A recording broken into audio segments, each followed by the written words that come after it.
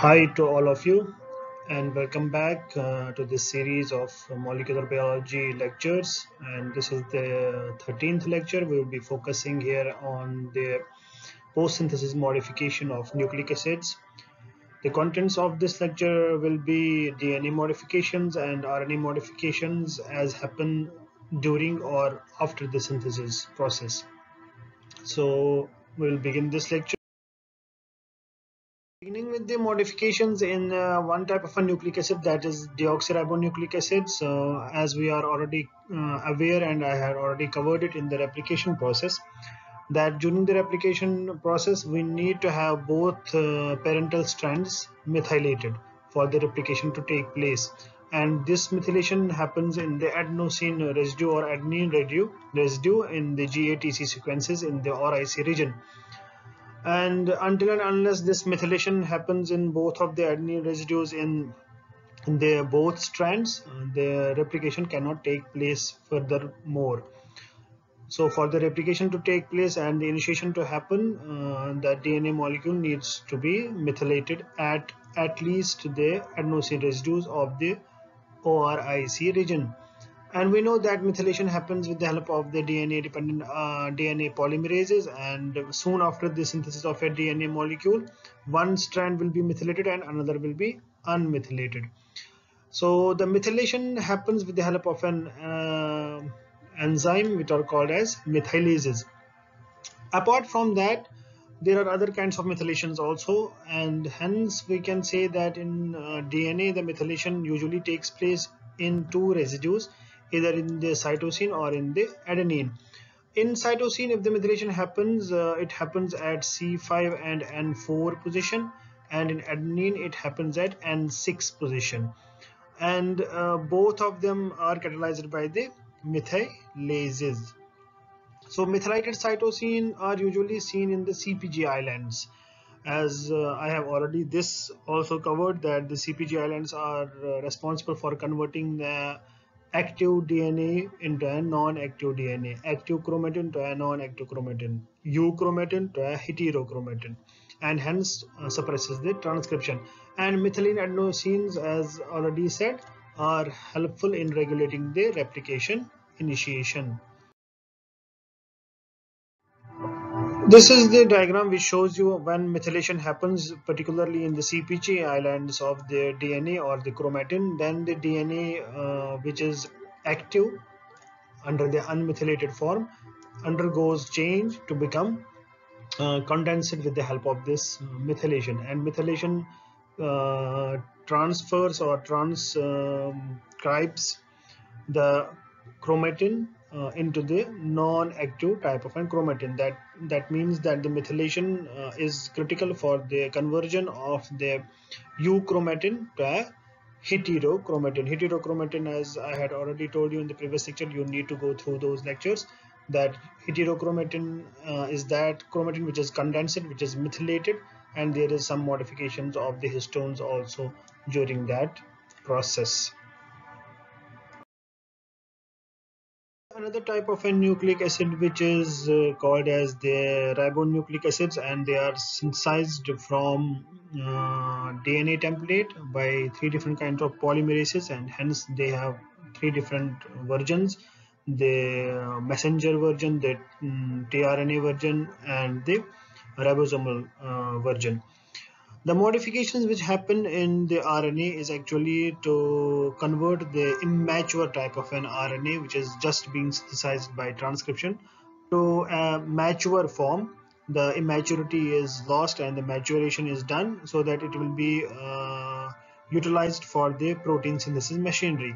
So it has to attain a functional role, so that the protein synthetic information is decoded from it and proteins are synthesized by the ribosomes, or else it is used as a tRNA, mature tRNA, which delivers the amino acid to ribosome. So both of these modifications, whatever the modification happen in the RNA, whether it is a mRNA or tRNA, or as well rRNA, the modifications are extensive, so that the final version of the RNA is able to do its function of protein synthesis in one way or other. There are many kinds of modifications which happen in the RNA molecule. Focusing on here the modifications which happen in the mRNA molecule. You can see in the picture the transcript which is just synthesized from the DNA is immature. It contains the exons and introns. We know exons are the coding regions which are coded for the protein, and introns are just non-coding sequences. So these need to be removed. This process is called as splicing. Then there is a cap which is synthesized at the 5' end. This is another type of a modification. And the third type of a modification is polyadenylation, which means the addition of a run of poly A tail at the end of the mRNA. These are necessary for the maturation process, and the mature mRNA is then taken out of the nucleus to the cytosol or the ribosomal machinery, where the proteins are to be synthesized from it. So capping of a 5' of the mRNA, this is actually a co-transcriptional process that happens during the transcription of the mRNA on the template state by the RNA polymerase. And when RNA polymerase synthesizes the mRNA on the template, and when this mRNA becomes around 30 nucleotides in length, the capping process begins. And capping is necessary. Why? Because the promoter clearance, remember from the transcription, the promoter has to be cleared by the RNA polymerases. It doesn't happen until and unless this 5' end is saved or protected by the cap. So the process is a co-transcriptional process, and the promoter clearance happens only when this 5' end is protected by the cap. This process actually involves the addition of the 7-methylguanosine. This 7-methylguanosine is called as the cap, hence the name capping of the 5' end. And this addition happens at, as you already now know, at the 5' end of the synthesized mRNA molecule. So this process takes place in multiple steps. First and foremost step is the removal of the 5' phosphate. So the 5' phosphate of this mRNA, which is just being synthesized, is removed first by the phosphatase activity or phosphohydrolase activity. When this removal happens and it is taken prized out, what remains is only the 2 phosphates there. Then guanylyl transferase activity happens, and what it causes the GMP moiety from the GTP to bind to this phosphate end, and the phosphate linkage is actually 5' phosphate, not the 3' 5'. So this is the unusual kind of a phosphate which is made by this guanylyl transferase. This is resistant to the nuclease action, and hence this end is protected from the exonucleases activity, and hence the mRNA has a longer half-life than the mRNA which is not capped.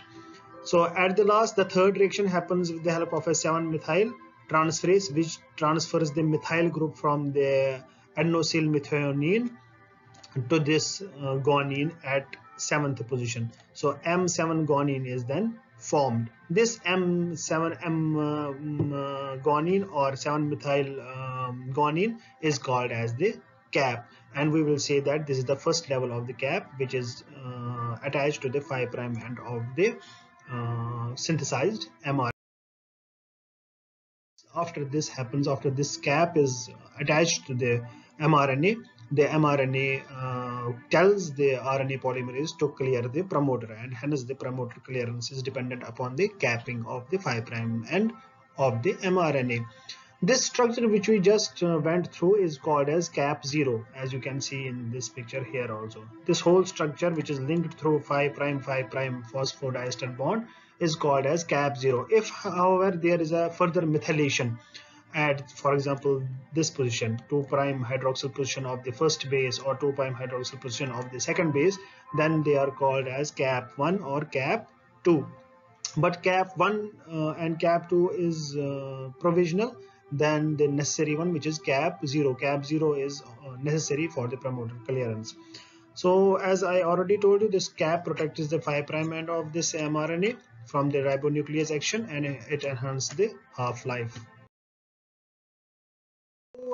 mRNA is protected by this cap is actually by attaching it to the another complex called as the cap complex, cap binding complex, CBC. The CBC, what does CBC do?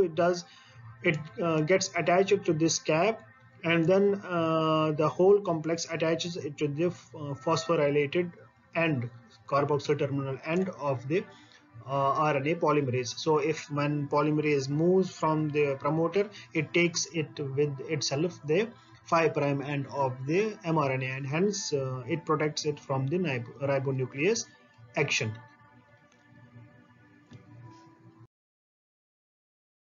Modification of the mRNA is polyadenylation, and it's also a co-transcriptional process usually at the end of it, and it involves the addition of a long run of adenylate residues to the modified 3' end of the mRNA, which is here as you can see in the picture. A long run of adenylate residues are added.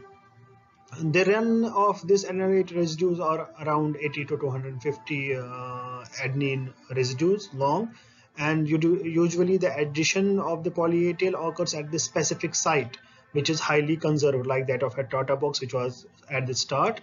The end is also having a conserved sequences where specific proteins identify this sequence and then add the polyadenylation run to this end. This particular sequences which is there is called as polyadenylation sequence, which is specifically identified by the certain factors. This is located at the 3' end of the mRNA which is being synthesized, and usually it has a sequence of AAU AAA, which is called as polyadenylation sequence. This sequence is identified, and then there is some other sequences also like 5' YA sequence, and then there is a cleavage sequence of 5' GU sequence located downstream of this sequence.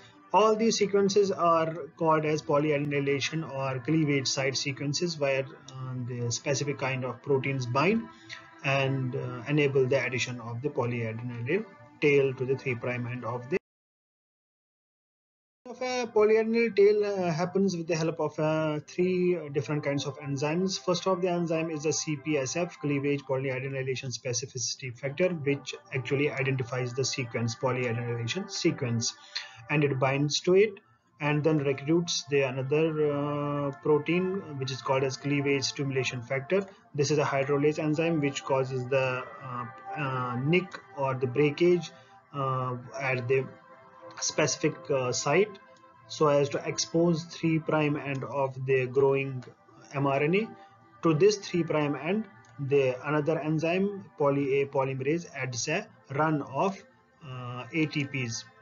So when ATPs, a run of ATPs are added, this is done by poly A polymerase to the mRNA, and hence the 3' end mature mRNA is formed by the polyation.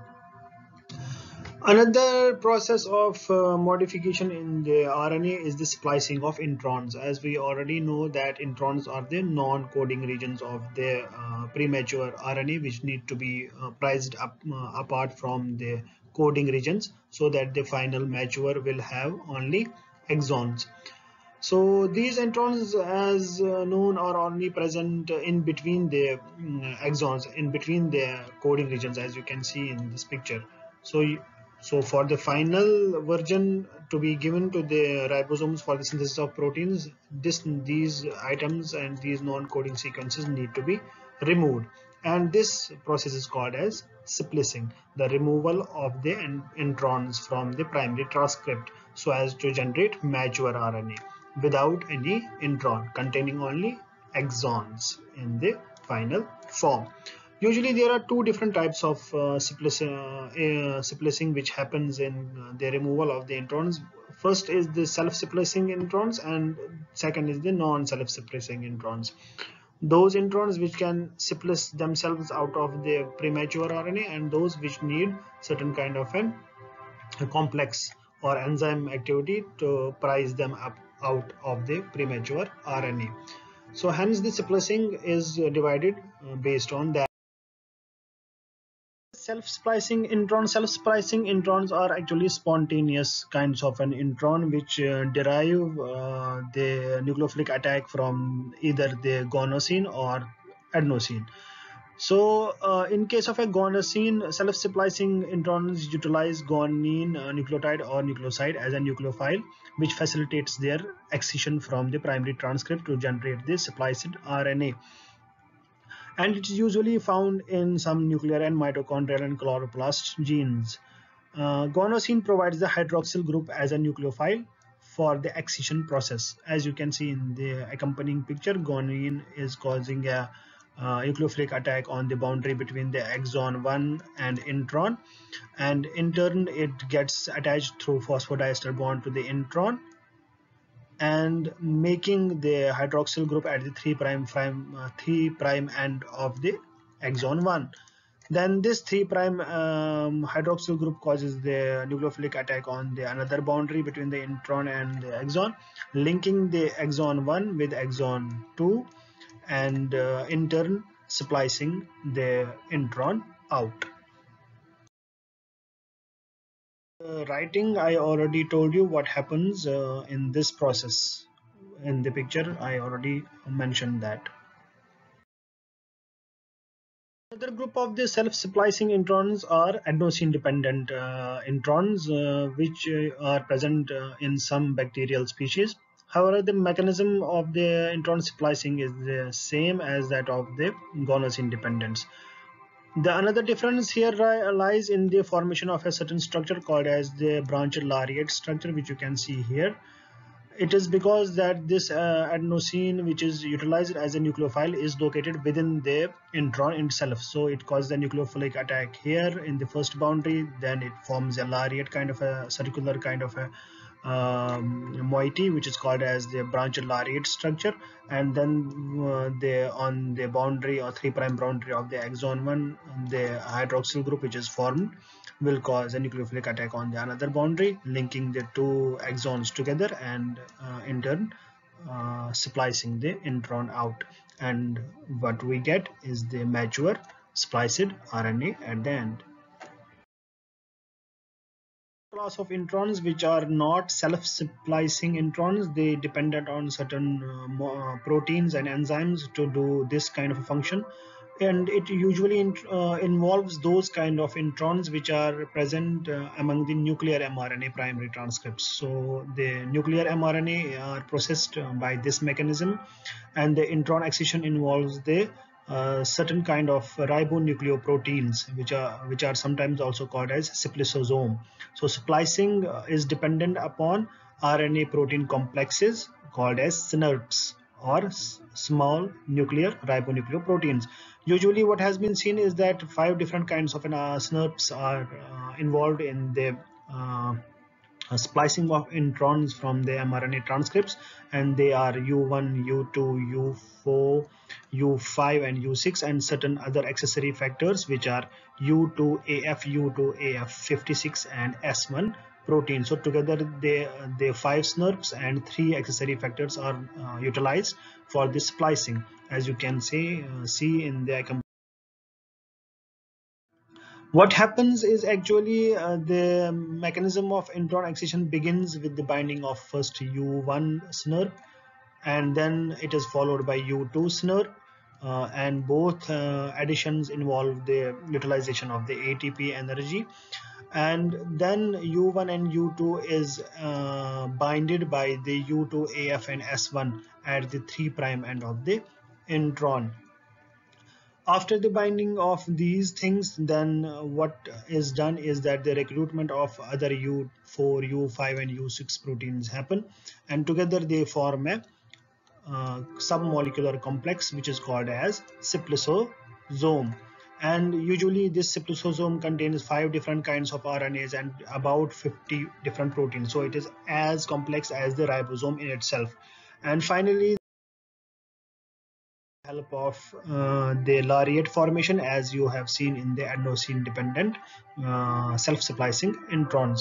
And the binding is, as I already told you, binding of the SNPs is facilitated by ATP. So this process is an ATP dependent process, and usually the transcript is excised by. You can see the whole scenario. So the cap is already there, which we already went binded to the CBC via to CDT domain, and then the cyclosome also aggregates near this phosphorylated form of a CTD, and finally when the 3' end of this is being polyadenylated, at the same time the cyclosome works and excises the intron, hence it's the co-transcript. Moving to the another type of RNA molecule, which is tRNA. This is also somewhat modified so that it will develop into a final form which can serve as an adapter molecule to deliver amino acids to the ribosome machinery for the synthesis of proteins. In case of tRNA in eukaryotes, this mature 3' end, which you can see in the mature tRNA picture here, is not synthesized during the transcription. It is a post-transcriptional process and usually is generated by the action of the RNase-P. What is RNase-P? RNase-P is actually a submolecular assembly of a RNA and a protein peptide molecule, which together form a ribonucleoproteins similar to that of SNRPs in cyclosome. This enzyme acts on an immature 3' end of the tRNA transcript, which I have not shown in the picture, and the primary transcript is identified and its 3' nascent end is located. Then this 3' nascent 3' end is generated so that the unnecessary segments which are beyond it are cleaved off. When they are cleaved off, the nascent 3' end is then ripe for the addition of the three important things, that is 2 cytosine and 1 adenine, which are added from the CTP and ATP, and the activity which adds it is the tRNA nucleotide transferase activity. This activity generates the mature 3' end, which is also called as amino acid acceptor arm end of the tRNA, which accepts the amino acids, and this is necessary for the initiation of translation process. Without the mature end, the amino acids cannot be charged to tRNA molecule during the translation, which we will see in the translation process in the days to come. So this was it all about the post-synthesis modifications of the DNA and RNA. In the next lecture, we will be focusing on the machinery and process of translation.